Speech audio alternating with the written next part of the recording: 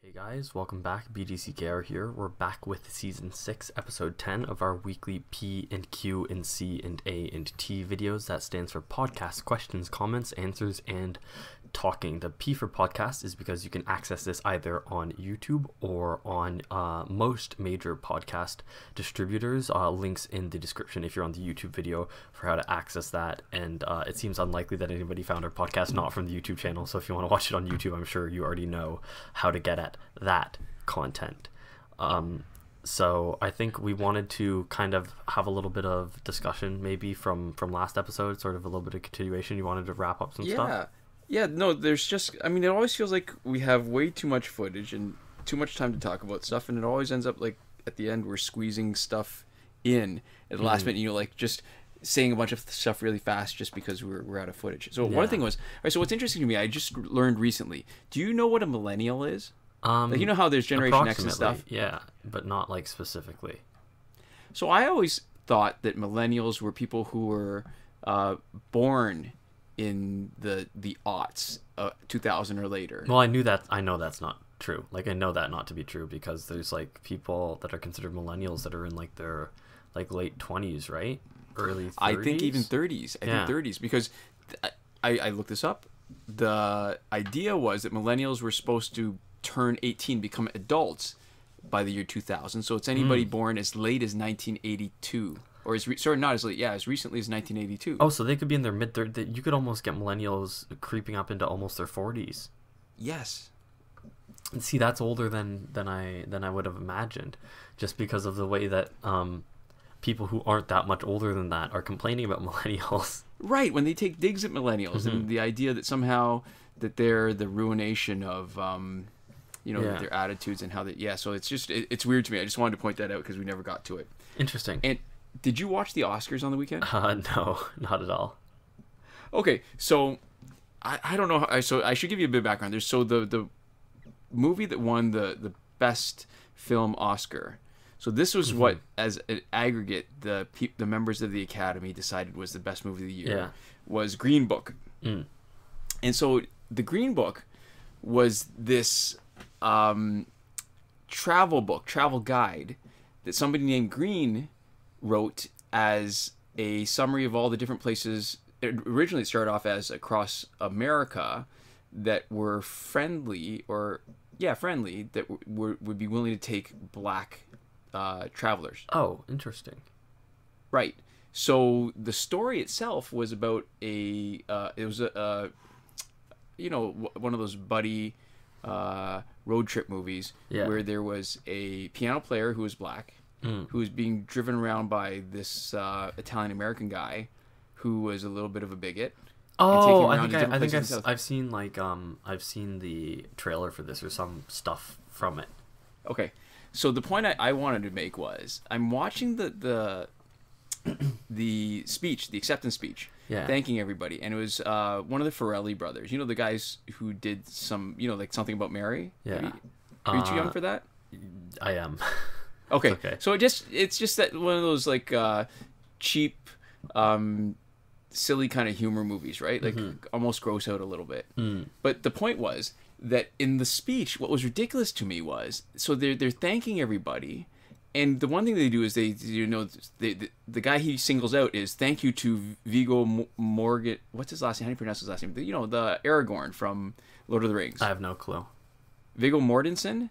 He said this movie couldn't have been made without him. And then after he said it, like maybe a moment later, he said, "Oh, and Mahershala Ali and Linda Cardellini." And Mahershala was actually the guy who won his Best Supporting Actor for The Green Book.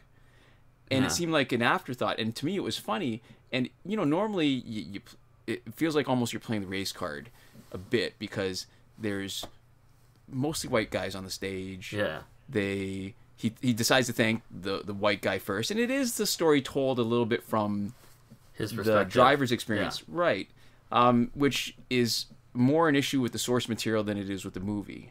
However, they didn't thank Shirley, who's the piano player. They didn't thank the movie's also about him. He's sort of the co-main character, and it didn't thank Green, who wrote the Green Book that the movie was named after.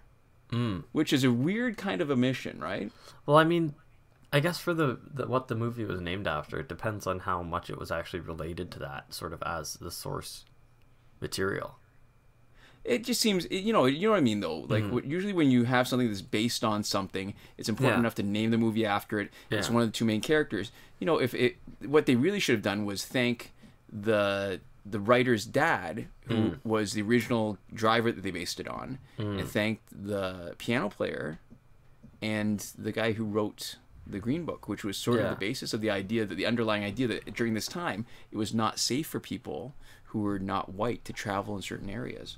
Yeah, that's a not bad point. I think one thing that I did see from the Oscars is Rami Malek won, right? For yes, Mr. Robot. Yeah, he won for playing Freddie Bohemian Rhapsody. Yeah. So that was interesting. I think I watched a video of his speech and it seemed pretty cool. All right, you know who was hilarious? Olivia Colman. Not familiar. I don't know who she is. But she just gave like a really good speech, which is kind of funny. All right, so the idea to me is they didn't have a host this year, right? Yeah, and it seemed it was supposed to be a big deal. But I think this, to me, it went a lot better because I don't watch it for the host. Sometimes the production numbers are interesting, but most of the time they're tedious.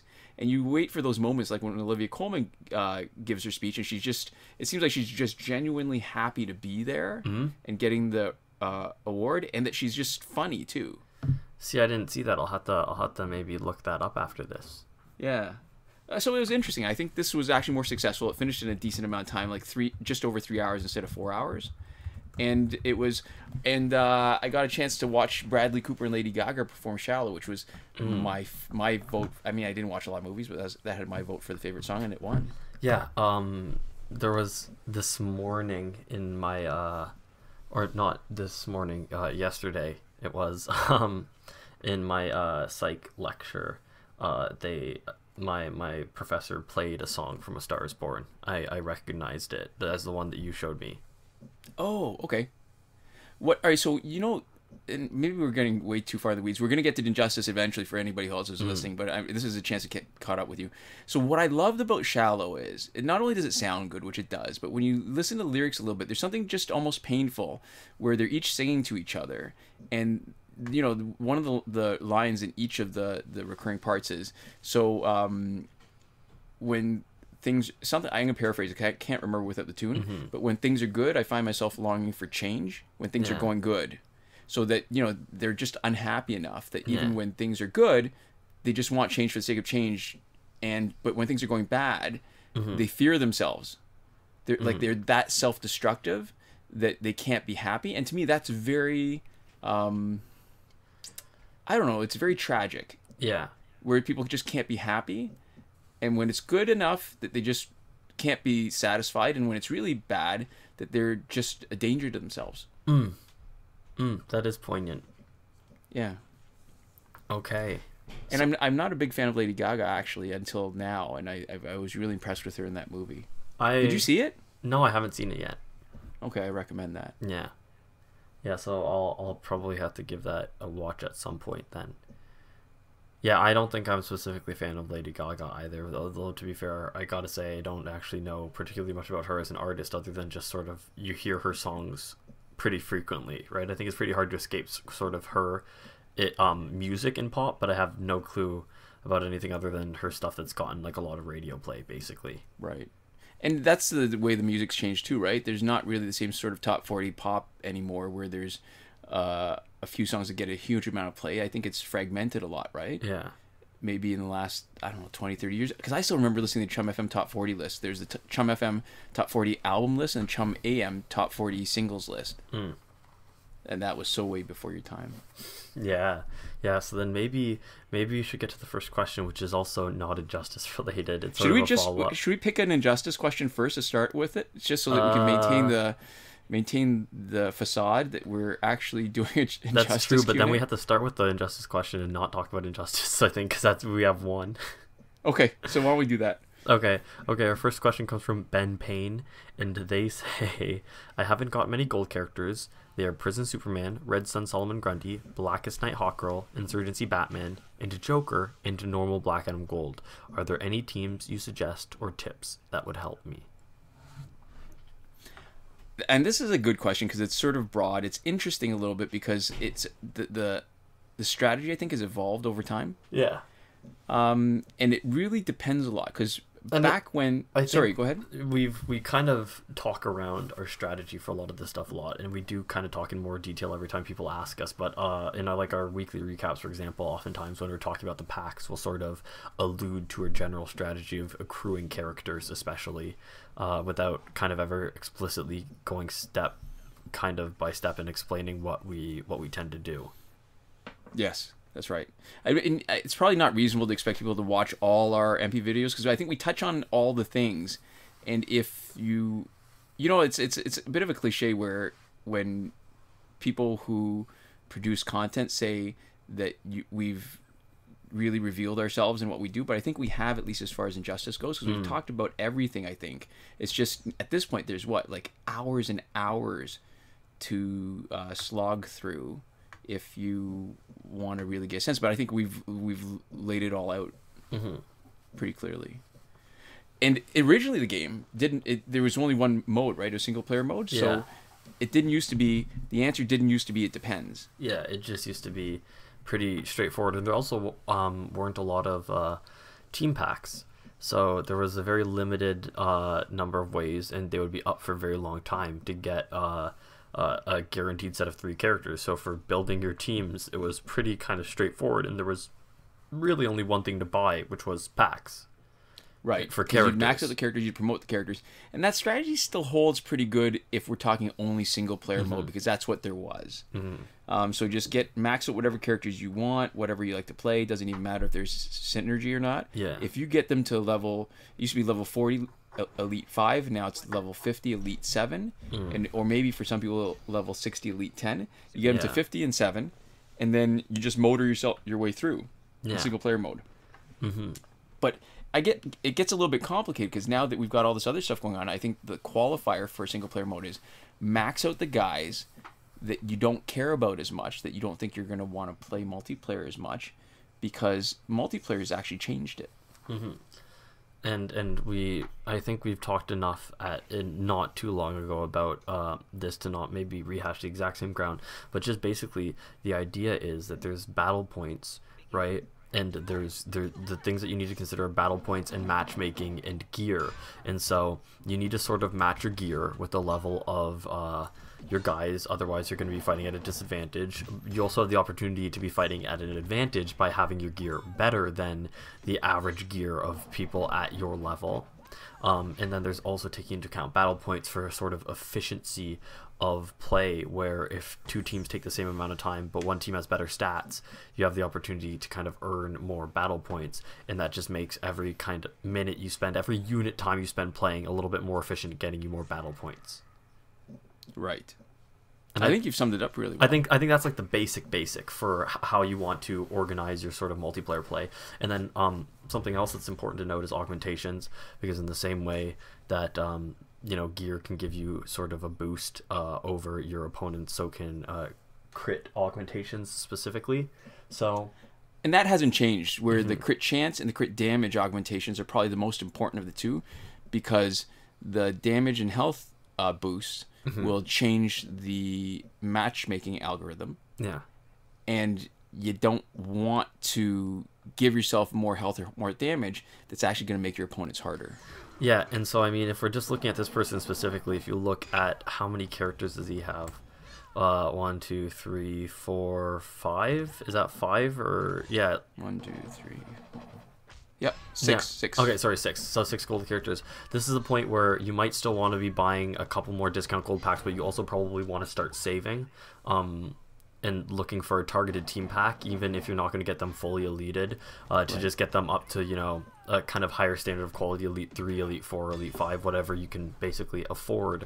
So I would say maybe buy a couple more discount gold packs if you're feeling it, depending on how much you're playing. If you're not playing that much, you can start saving up. But if that's if you're not playing that much and you're planning on the long haul. If you're not playing that much and it seems like this game is going to be a little bit more short term, really, I guess at that point you spend money however you feel like it in your short term gains. So you're probably going to want to focus on getting a team up, and that's both for single player and multiplayer. You don't need to get them too high, but you need them a couple elite levels so that they can actually be kind of a good cohesive unit. And then you're gonna want to like kind of balance how much you're spending on gear too. Okay, so this team that we actually have is a good example of some of those principles. So they are all elite 5 only, level 10, or sorry, level 50, I mean, and they could be higher, but one, we don't need them to be higher because they're still getting maximum battle points already. So the only advantage of increasing them would be if we could get to the point where the opponents couldn't be any stronger than us. Yeah, so they couldn't scale up, so the later fights would not be any more difficult. Except it also means that we are more likely to be facing a team that has Astro Harness, and that always slows down the fights. So if you're grinding for points, for example, you get as many points, and you could potentially face teams that aren't stronger than you, the way we're facing teams that are significantly stronger than us now. But we'd also be facing more Astro Harness, and then the fights would just take longer as a matter of course. Yeah. There's nothing we could do about that. And they're all... well, maybe not all. I can't remember what the numbers are. We could probably see it with the next in between the battle. But we've maxed out the gears that we're using to give us the best advantage of it, and they all have max crit. So it's 450. Yeah, they're all 450s, right? Yeah. And we've maxed out their crit chance and crit damage without increasing their health or attack. Yeah. So there we go. I think Should we summarize it, maybe? Like just to get the points, we ramble a little bit, right? Yeah, I think one more thing before we even summarize it is if you're saving up, I would say a decent way, especially if you don't have all the support cards yet, to sort of keep yourself interested and engaged and still purchasing stuff, is to every once in a while actually buy some bronze packs, because that's a good opportunity to snap up some support cards. It's very cheap once you consider selling it back, if you either want to sell back the bronze or if you want to sell back the support cards if you already have them. So that's a decent way of, you know, kind of giving yourself little boosts in your purchasing every once in a while. Little bits of joy, because sometimes if there's nothing better than the feeling where you spend only 8,000 credits and you get a support card that you can sell back for 10 or 30,000 credits. Yeah, and I would say you could do a similar thing with gear, because gear is sort of a long-term investment. But I think one of the problems is that gear feels sort of, I think, a little bit dinky, actually, for the amount of money that you put in just compared to characters, until you've got a pretty robust roster, I feel like.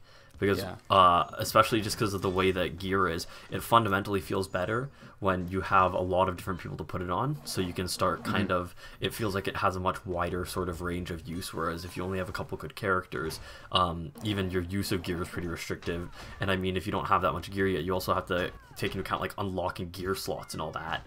You know? So there's a lot of sort of early, depending on where you're at with 6 golds, I think it's fair to say that you're decently early in the game. There's a lot of kind of juggling, and there's a ton of money to be spent in different stuff, and it's more for this, I think, than anything else, an issue of making sure that if you're playing multiplayer, the ways that you're getting better are kind of balanced as far as gear, augmentations, characters, right? And not just individual characters, but characters in relation to each other. That stuff is all a little bit more of a delicate balance, especially if you're starting out.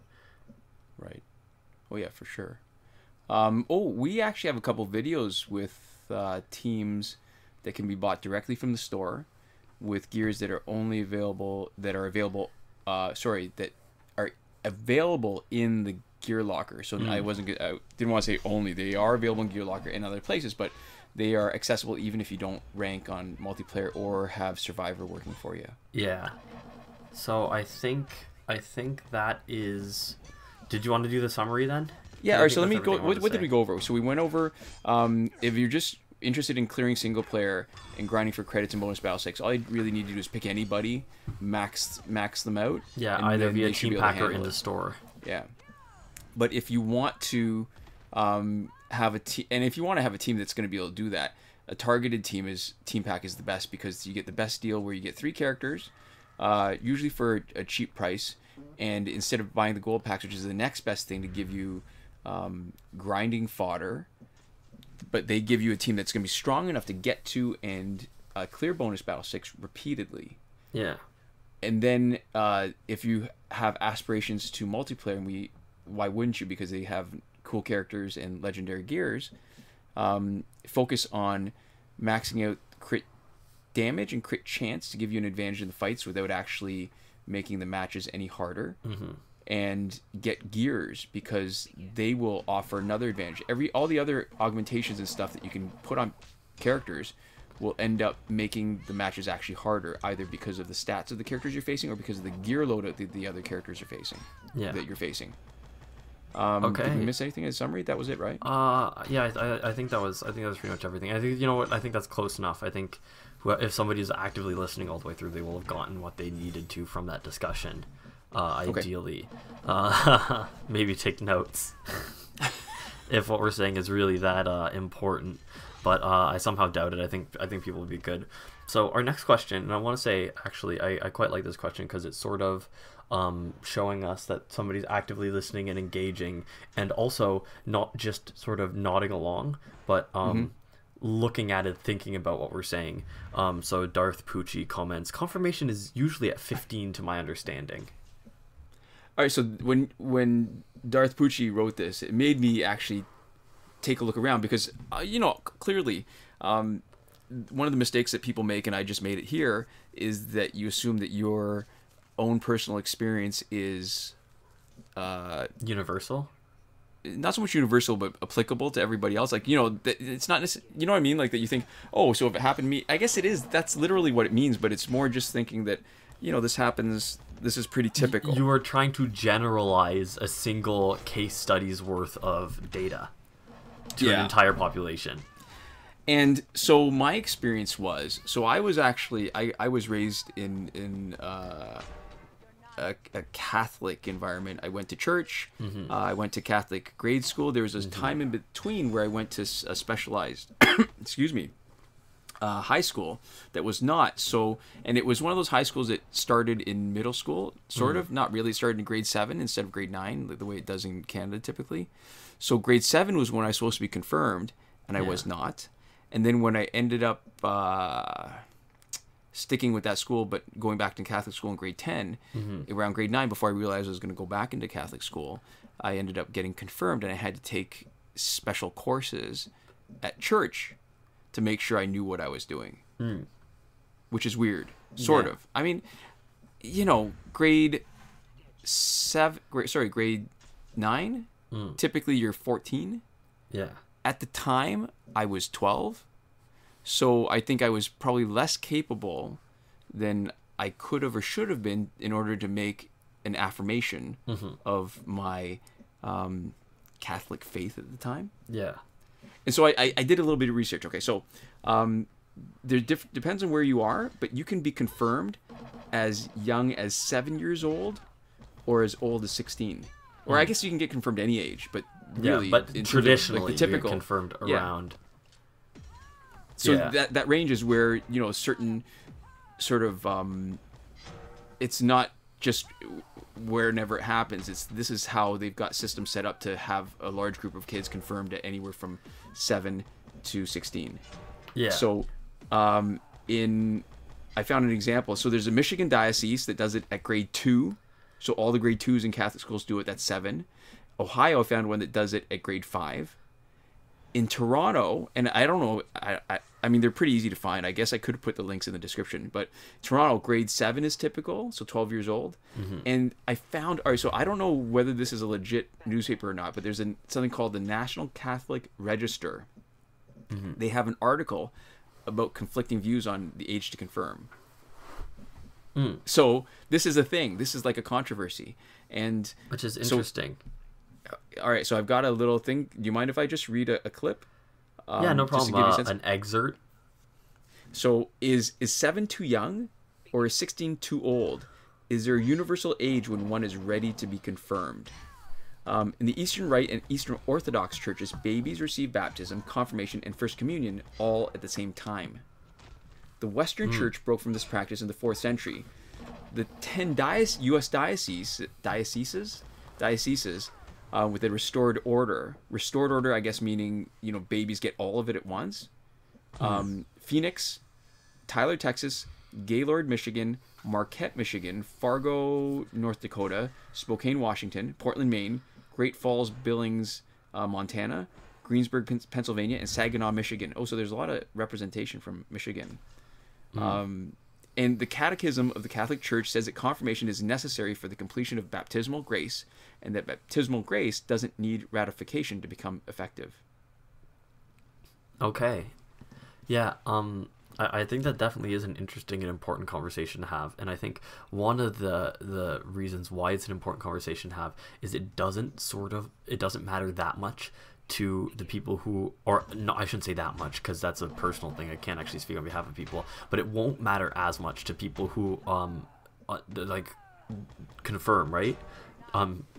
Is confirm appropriate? Or they stay confirmed, because confirmation is the actual sacrament. So these are people who end up not only confirmed, but afterwards they stay with the church. Yeah, because those are the people who it actually matters to what age you started. Because the problem is if you're actually later kind of going back on it, or not necessarily going back on it, if you change your viewpoint,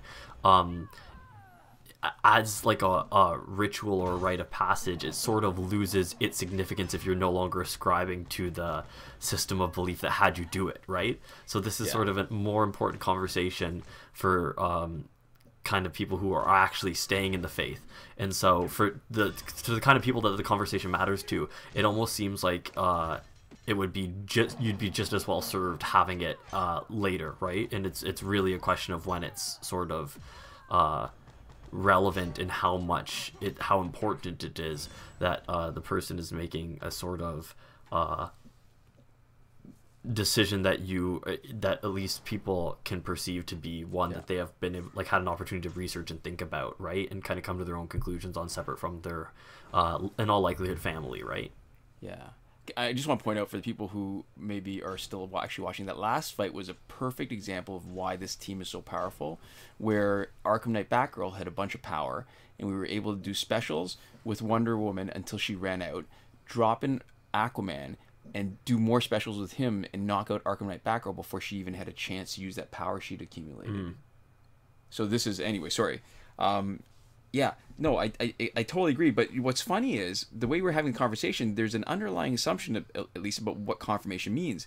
And what was interesting in the article was that they actually talked about it in with a framework that part of the reason why they have this sort of dispute is that you can look at confirmation as one of two ways. Either it's a blessing on the person who's receiving it, because then you're completing the what they call completion of baptismal grace. Yeah. So that means you will not go to hell if you die.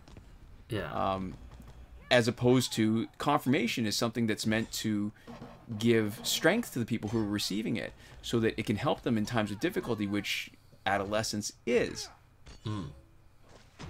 So I mean, it's just interesting, right? So that there's these conflicting kind of drives. One is to get it done as soon as possible so that it can help them through difficult times, and one is to do it as late as possible so that people understand what they're getting themselves into, so that they're actually making a conscious effort. Yeah. And so that their, I don't know, salvation, I guess, is legitimate. Yeah. Okay. Does that make sense? Yeah. No, that does make sense. That's interesting. Yeah, and I never really realized it. I mean, which is funny because I went through this and it was a big deal at the time, and I guess it's at an age where maybe it makes sense because you'd think that it gives you a little bit of guidance and a little bit of help and support for a time when you need it. But the problem, I think, is that because you're so young, instead of necessarily being helpful, it becomes almost a little bit of a kind of indoctrination where you're really supposed to accept this almost uncritically, and you're young enough that you don't really have the critical faculties to make it work the same way that you do with, ideas that you understand and adopt when you're older. Yeah. Okay, I think that's maybe it for that. Yeah, all right, so can I ask you something though? Yeah. Do you regret not having grown up with a faith, like, because you've got friends who are religious? Yeah, for sure. And they probably have at least a slightly different outlook on life. Yeah, they can. I think for a lot of my friends who are religious are sort of religious in a very casual way, where it's more of like they're used to it, and there's certain aspects of life that they are either under religion that they're either used to and fine with continuing, or they find comforting, especially sort of with that establishment of like of purpose or kind of greater meaning. That's a perfect word, comfort. Yeah. Right. So there is value in it, and I remember this because so your grandmother, my mother, was Catholic and devoutly Catholic. And when she was dying, it gave her a lot of comfort to know that she had her faith, that God was waiting for her, that there is a heaven and a hell. So do you wish you had that kind of comfort?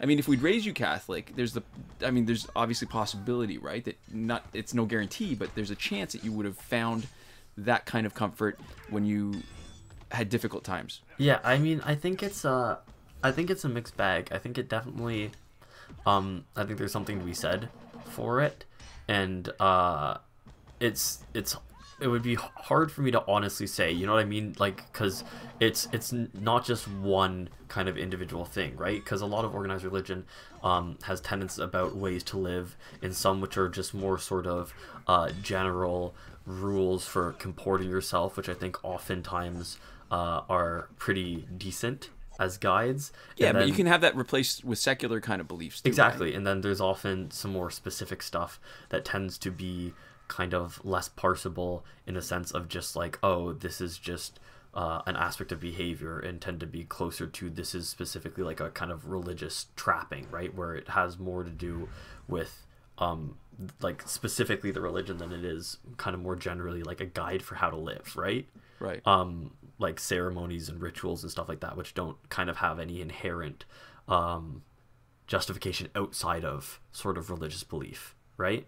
Right. But there is that familiarity like you're talking about, right? Because when you have that ritual, it just makes it easier to get into the mindset, I guess. Yeah. And it makes you connected as a community, because these are just all things that you do together. If you didn't do anything together, it would be harder, I think, right? Yeah. And so, like, honestly, I couldn't tell you. I think, I mean, just from the most utilitarian perspective, you're right, it would be comforting. And on the flip side, it would definitely take a non-zero amount of time, right? So that's kind of the, I think at the most basic level, those are kind of two things that would be true of sort of, I think, almost any religious faith, right? Is like those are like almost no matter what, there's certain ways that you have to live. There's a certain sort of commitment of time or effort, mental energy of some kind, but there is also a certain degree of comfort. And I honestly, just because I don't, like, that's not my lived experience, I don't think I know enough to be able to, say definitively whether that would be, preferable or not.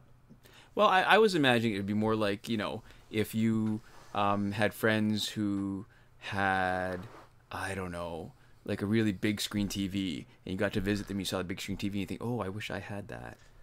Like more like that than, that you could know that this is absolutely something that was missing in your life, just that you see your friends who are religious, who have faith, who go to church or a mosque or synagogue. I was gonna think shul. Shul's not right. It's synagogue. Or have like a bar mitzvah or something, right? Yeah. That I wonder if well, no, I just wondered if you maybe wished you'd had a little bit of that experience. I don't know. I don't think I've ever felt particularly lacking because of that, or necessarily like jealous of that. I think I've been pretty like okay and good with that. Oh, somebody's calling you. Nope, nobody's calling me. That's just I forgot to turn my phone on Do Not Disturb. Yeah, it's interesting though, because I know that organized religion gets a bad rap sometimes for some of the things that they do, right? That people do in the name of organized. Oh, I was just watching a series of videos about censorship, and they talk a lot about the USSR, but also the Spanish Inquisition, which I think was based on religion too. And it's just interesting, a lot of stuff that people do with their faith or religion as a justification for it. But that's the bad rap part. But I think when we talk about it, at least when atheists talk about it, that the thing that gets missed is how much of a community organized religion can be, so that you don't need to invest that same kind of time every time, or every time you go somewhere new or meet new people to create a community, if there's already one set up with the same kind of structure, so that when you go to another church in a different country, you might not speak the language, you might not know the people, but there's a structure to the rituals that helps you assimilate, or find your people, to find your community. Yeah, like a lot of other things, especially a lot of things that are very important parts of people's lives, it turns out that it's pretty complicated and nuanced and entrenched in a lot of different aspects of that person's life. Well, it'd be like this, right? So it's the same reason why we go... I mean, it's not even like there's...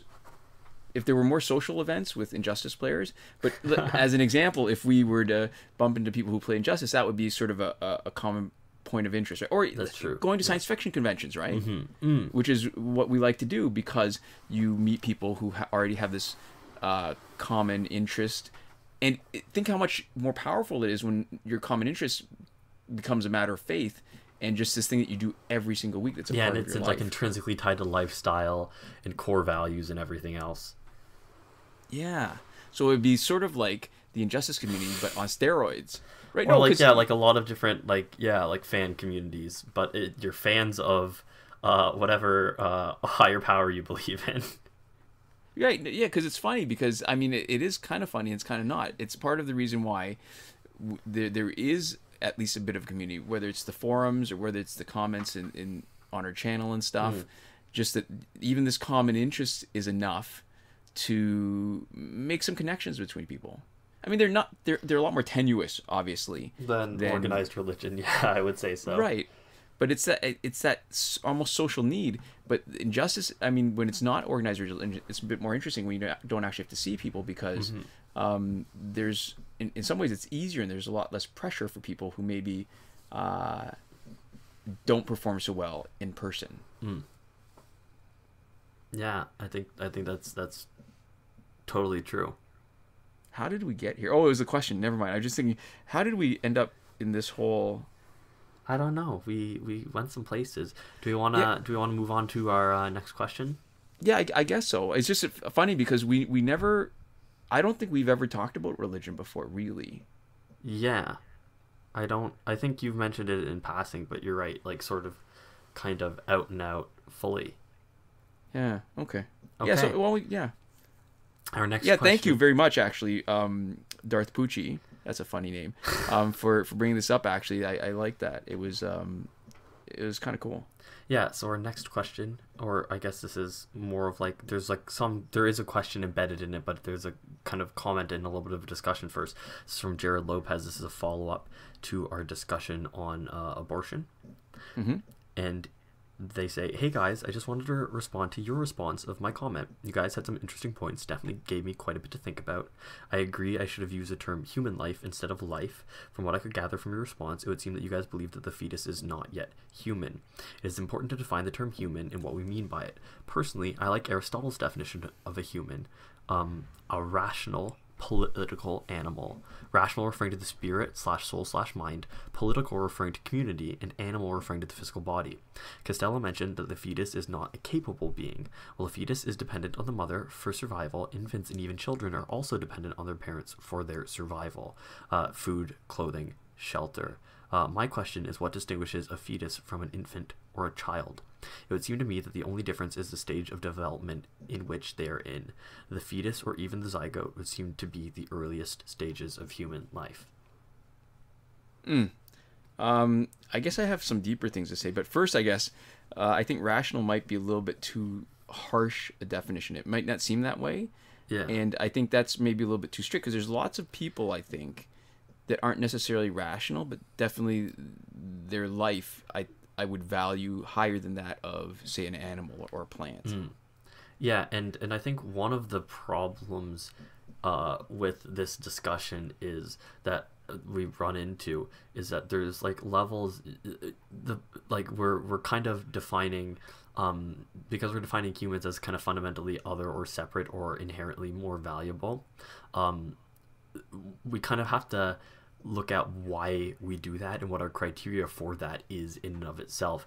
And because I think to some extent the reason why we're doing that is a sort of selfishness. And you know, like people will talk about, like especially like animal rights activists, right, we'll talk about how it's kind of our definitions are just flexible enough to kind of fit our needs, and more justified after the fact than specifically being based off of what we perceive to be, you know, like our kind of what our values are, and what our kind of fundamental framework for thinking about. So you mean like stuff. Utilitarian kind of values, like they work, they're very practical. Yeah, so I think in a lot of cases we kind of work backwards from what we already believe. Oh, for sure, all the time. Yeah, so like it's your gut reaction, then you try to justify it after. So for stuff like this, I think that's one of the reasons this conversation is really difficult to have, because you know, what would be the earliest stages of human life is, I think a lot of people have sort of an intuition and then work backwards from there. So it's going to be a little bit hard because there's a lot of different ways that you can, there's a lot of different axes, there's a lot of different kind of pieces of information that you can draw on to make your definition. And they're all sort of, which one you pick is based off of both like how much you know.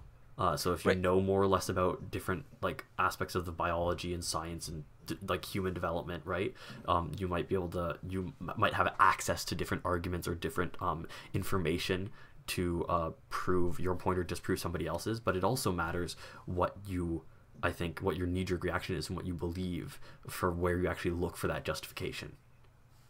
Yeah, no, that's perfect, because you touched on the thing that intuition is it, right? Yeah. And intuition, I believe, all that is a gestalt of all of your previous experiences and all those different times that you've made a decision and all the stories that you've heard about things, and you put it all together, and it's in this box. You shove something in it and it pops something out, and sometimes that result is right if you've had a breadth of experience and you've seen a lot of stuff and you've thought about a lot of stuff. But then your intuition can often be wrong if you just don't know enough.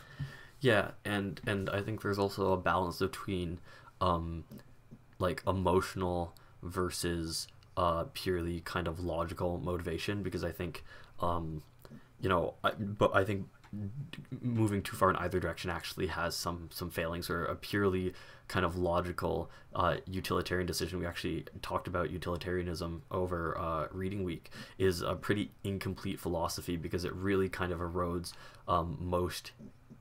most human rights.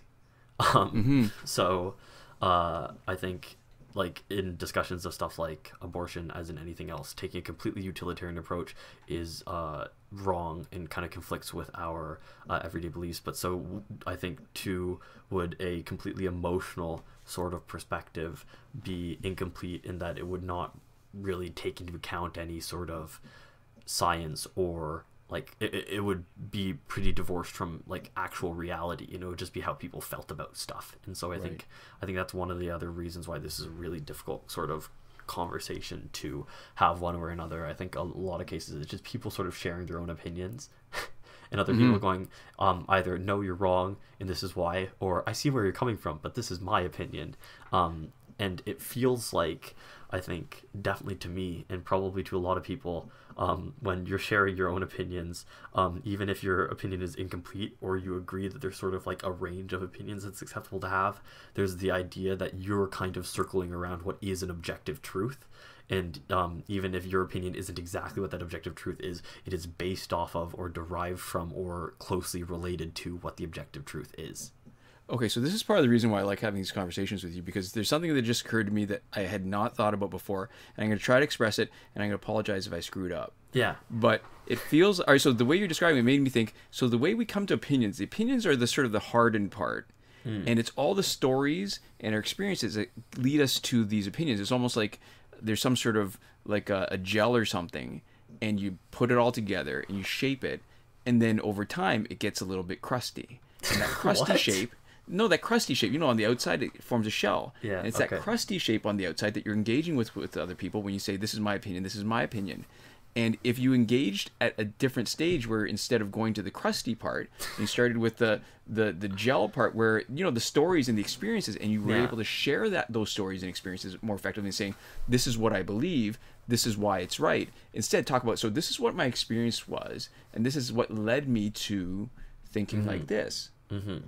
And there is a much more, there's a greater potential there for actually changing people's opinions, maybe. I mean, that shouldn't necessarily be the goal, but at least get them to sort of understand your perspective and why you feel a certain way. And there's probably the best chance of changing somebody's mind, because getting it, you know, starting off with the crusty stuff and banging against each other with your shells doesn't actually get you anywhere. But when you're ready, when you're at that stage where you're molding things, for sure. Oh, can I point out? I mean, it was a couple fights ago, and we were sort of in the thick of it. I didn't want to interrupt, but what's interesting to me in this fight is it seems like Luchador Bane's stun on Tegan, which if it stuns, it does a point of damage. Yeah. That when you're facing somebody that has the shield from Astro Harness, even when the shield is not nothing, if their health is down to nothing, the Tegan with the stun is enough to knock them out. So they don't get the benefit of the last bit of the shield. I saw that in a couple fights just now, and I might have to look back at the footage to see it, but I think that it's interesting. I never noticed that before. That's interesting. Yeah, well, we'll have to check that out. Yeah, and I think one of, I mean, we're talking less about kind of directly answering the question of where we personally define the difference, like where kind of abortion becomes unacceptable because it turns from a question of like pure kind of biology and mechanical processes to one which is inherently like an ethical and moral question. And I think one of the reasons why it's very hard is because like, you know, human development is a really kind of it's a very sliding scale spectrum sort of process. And so I think a lot of people who don't believe that, you know, life begins at conception believe that there is a point where it is okay and there is a point where it is not okay, but exactly where that point is, I think, is really, really hard to determine. And I think it almost has to come down to a certain personal kind of ideal in a lot of cases, because you know, I think there's, like, no matter what kind of the science says, at the end of the day, you have to use the science to inform stuff. But, you know, I think a lot of people will use a lot more emotional cues, right? Where the idea of, like, for example, a fetus kicking, right, would be seen as probably a pretty significant stage to most people, and you know, stuff like that is probably right. And I would argue like probably rightly a little overpowering, right? That sort of emotional. I mean, that's where you make the connection, right? Yeah. And it's not, there's nothing wrong with that. I don't know that you can disagree. You know, you can't say that experience is wrong. It's not that it's wrong. It's that there's still, I guess, other conflicting kind of stories and information. So can I, maybe you said we weren't going to get too much in it, but I do want to address one specific point, because I think Jared was saying, while a fetus is dependent on the mother for survival, infants and even children are also dependent upon their parents for their survival, food, clothing, shelter. My question is, what distinguishes a fetus from an infant or a child? And the one thing I want to say about that specifically, because in my mind, they're very different, because an infant or children can be raised by many different adults as long as they're motivated, right? That's true. So they can be raised by almost any third party. And I mean, they don't even have to be, although they should be, raised by adults. Oh, yeah. That's I guess that's true. They can be raised by other entities or parties. That's true. Usually not as successfully. Yeah. Just because they don't have the right resources or the experience. But the difference is that fetus is completely dependent on this one particular person and will die without this one particular person. And I think you're using the term "die" here again, where it's life, right? It's not necessarily human life, but it is life. So this life will end, even if it's, I mean, if you're going to use a definition of rational, which I'm not, but there's whatever that ineffable part, that ineffable kind of thing that distinguishes life from human life, is will not be possible without this one particular person that is incubating this life to the point where it becomes viable. Yeah, and I think one kind of way that we tend to measure stuff, which is one argument that is for humans and not, I don't want to say against animals, but sort of gets to conveniently leave out animals, is the discussion of like potential, where you can talk about like you kind of weigh the value of human life, or you weigh the value of life based off of what it has the potential to do. So that's why you can do things to a gorilla that you couldn't do to a 2-year-old, even if the gorilla knows sign language. And as it turns out, the gorilla and the 2-year-old are operating at pretty similar levels of cognition. But I think see, this is the problem, is I think any one theory or any one way of looking at it is gonna turn out to be a pretty incomplete one. So it's really hard. And I think on a fundamental level, I know I've spent time thinking about this issue. I don't know if I'm informed enough just from a pure like knowledge standpoint to be able to even pretend that my opinion is going to be more accurate or more valid than I think like who I would hope to and expect to be like the policymakers. Well, all right, so this is funny. There was a whole discipline, and the word I forgot last time during the last podcast thing was, it was department, right? So that they were talking, when we were talking about linguistics, and that you can't create a whole department out of thin air just because a movie came. That's what I was thinking of. So there used to be a whole department of philosophy, like a whole discipline of philosophy, where the only requisite was that you had experience thinking. Yeah. And so I think the idea that there's actually like hard knowledge that it, like, you know, absolute kind of truths. I mean, it's not really, because the whole idea of the scientific method is that you can test hypothesis and it's testable and failable. Yeah. Even if it's true, it just doesn't fail. That there's certain ideas that we've tested for so long that it would be like a huge paradigm shift to say that they're wrong, but there's certain things that we believe, right? Yeah.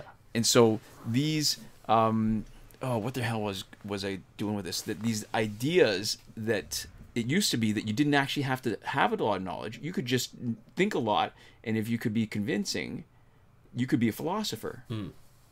I think that's still true to some extent.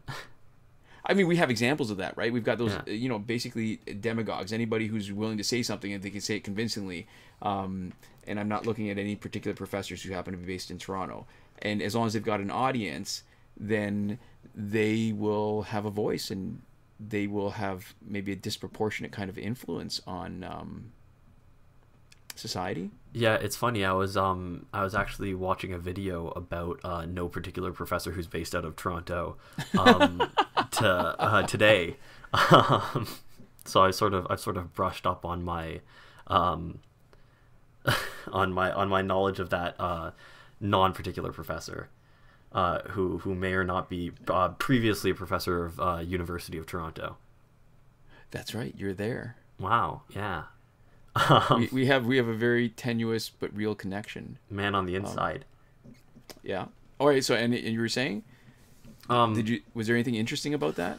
No, it was a video by ContraPoints, a YouTuber that I quite like, and it was just an interesting breakdown of how his philosophy sort of doesn't have a very solid base, and that's one of the reasons why it's so widely digestible, is that like the actual sort of fundamentals of his worldview are pretty sort of broad and vague and academic sounding and not super rooted in concrete definition, which makes it really difficult to sort of pin him down, and it makes a lot of people kind of see what they want to see in his discussions. So it works both ways, because it means more people can connect with it, but then it also makes it harder to disagree with it because you're not really disagreeing with something specific. Yeah, exactly. And it's easy to kind of, when other people try to pin down your argument and say, so are you saying this because that's wrong, it's sort of an easy tactic to say, no, that's not what I'm saying, right? Which makes it really read hard. The context. You're missing the context. Read everything else. Read hours of video or watch hours of video. And that makes it really difficult. And so anyways, ContraPoints YouTube video on Jordan Peterson is very good. Oh, don't you mean no specific? That's true. Counterpoints is YouTube video on a professor of psychology from who or no specific professor of psychology. This has become very unwieldy. Yeah. So this is another example where I probably don't actually have anything near as interesting to say as the people who have actually put a lot more time and thought and research into these topics. And their timing is actually pretty good. I think we've squeezed the last drop of interest out of that, and we've got only one more fight left. You want to maybe talk through the fight? Sure, yeah. So what's interesting is to the detriment of our podcast listeners. Yeah, they can always come back to this. So we're facing Raven, who's going to have a bar power because of Razzle Goes Scimitar. So there's the danger of triggering her passive, which swaps her health. And then we've got to worry about the tag in from Ares if he's got 2 bars of power. And Cassandra King Batgirl, who will do damage on tag in.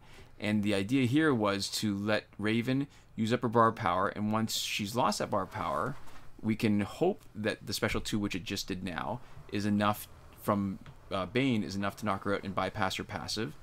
And each time Bane does not knock somebody out, it's easy peasy to tag in Batgirl to do a special 1 to soften up the teammates on the opponents that haven't tagged in yet, and just take away a bunch of their health. And now there's just really nothing, because she's gonna she was probably geared for a special 1, but we don't really need very much because she's the only one left. Yeah, so there we go. Oh, not quite. Sorry. There we almost go.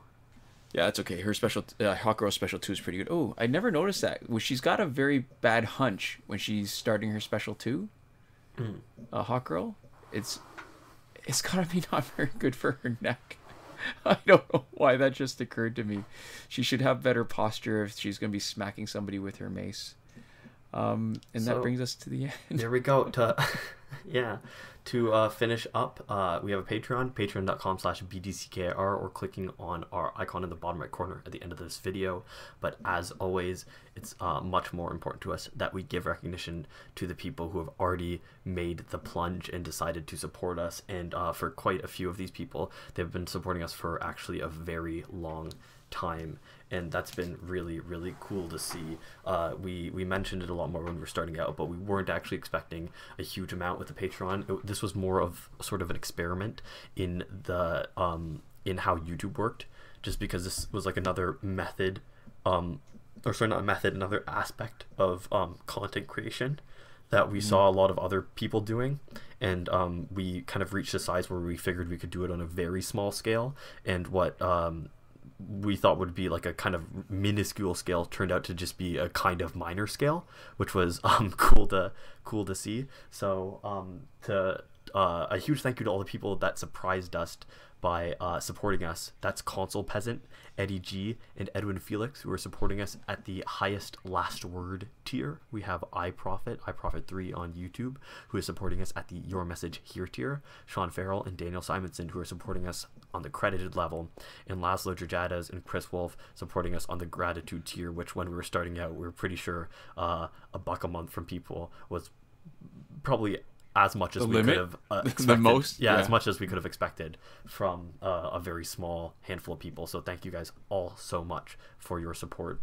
And of course, thank you to all of you just for, listening, watching, just for consuming our content. We'll see you guys next time. Komoda.